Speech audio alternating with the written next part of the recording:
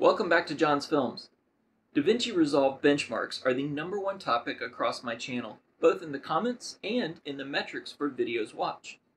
Today I'm looking at an industry standard benchmark just released by Puget Systems.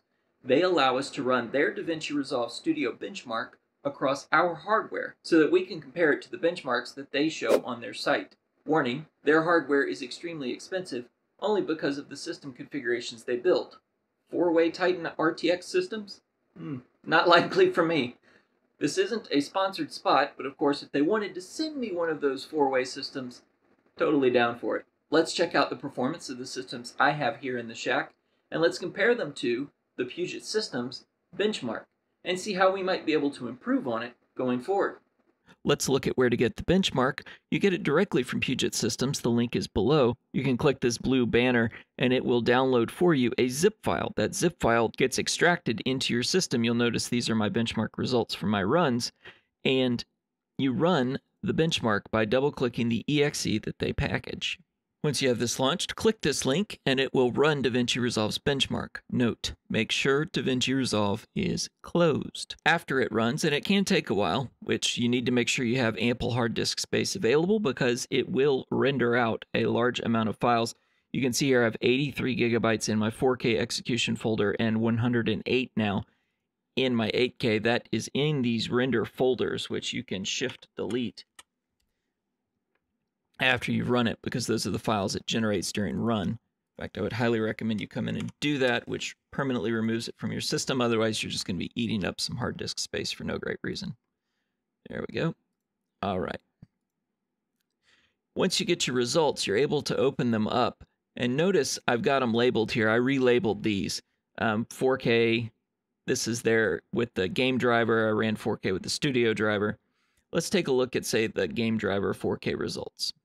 The results file is broken down first by the system specs, so you have a reference of exactly what you were running against, and then separated into an overall score for the entirety of the work, then category averages based on the type of grade being done, and finally category averages for the codecs.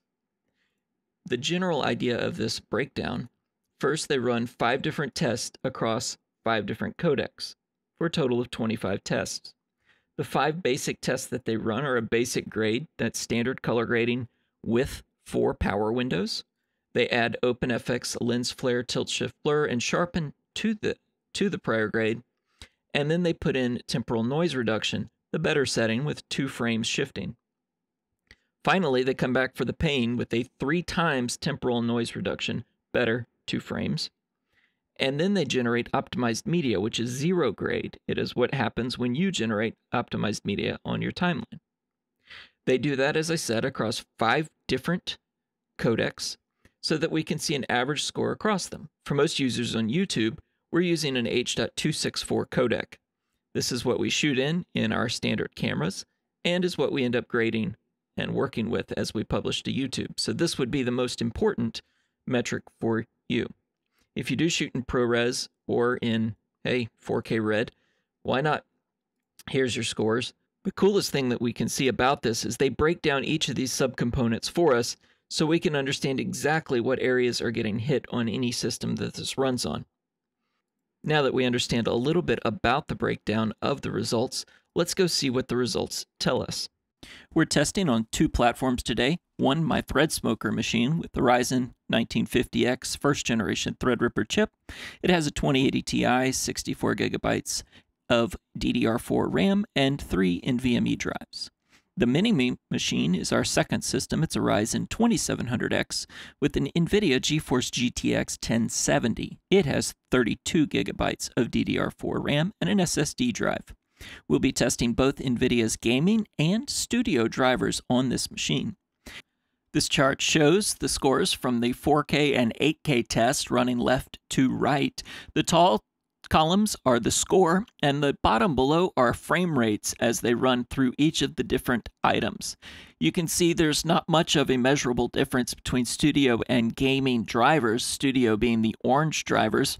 You can see in the numbers on the right, you've got even exact same scores when it comes to 8K, and this is scaling that you see kind of drop off in the lower hardware it struggles equally across the driver bases in 8K.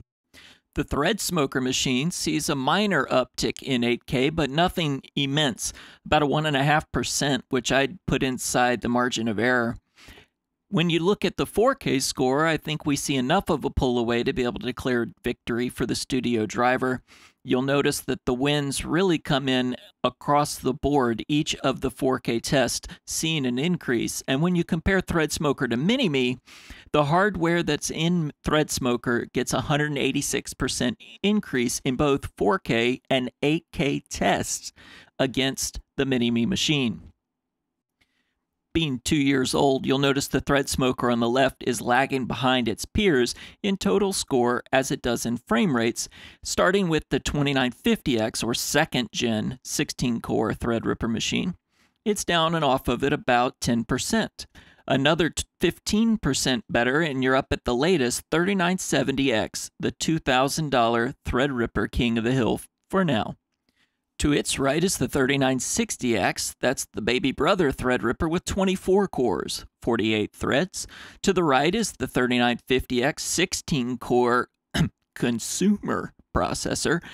And to the right is the Intel King of the Hill high-end desktop, which is really just a rebranded 9980XE with an extra 100 megahertz clock boost. Except for now, instead of $2,000, they charge $1,000 for it, which dramatically affects this cost per point scoring. What you see is a mapping of the price per benchmark score. So for every 2 points in the 4K test, I spent $1 with the Threadsmoker machine, whereas if you bought the newest 3970X, you would see about 0.62.